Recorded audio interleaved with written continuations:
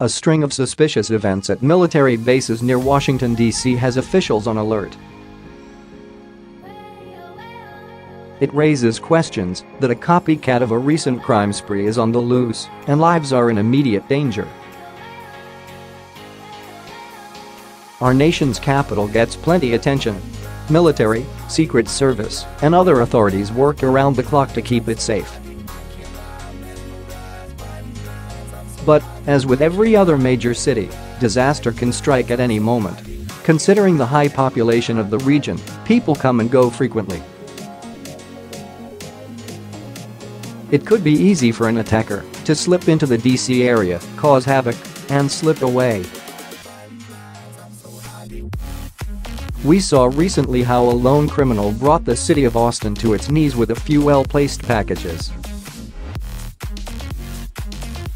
Is it far-fetched to think that a similar crisis could arise in another city?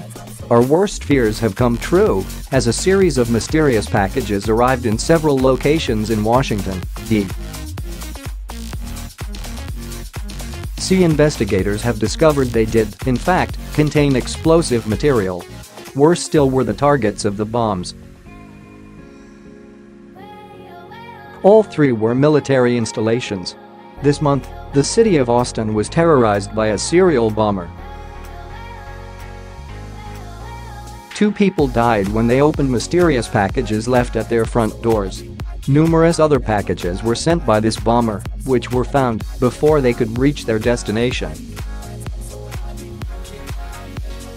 When the culprit of these bombings was caught and subsequently killed, we all thought it was over. I guess we were wrong. It seems like at least one additional person is using packages as a means to spread death and fear. It is a nefarious means of spreading terror. Unsuspecting victims think the package is perfectly harmless. Who wouldn't want to find a package left for them at the front door? It could be something they were expecting, or a surprise gift from a loved one.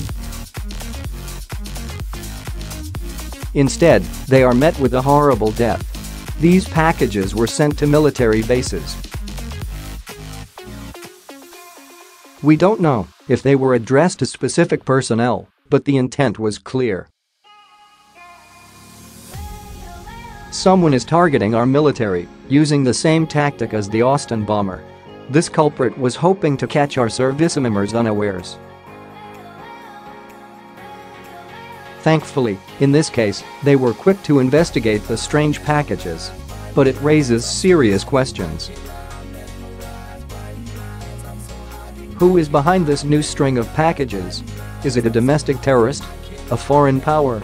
Perhaps ISIS is employing a new strategy to harm our military. Perhaps the FBI can use forensics to identify the person or persons behind these packages.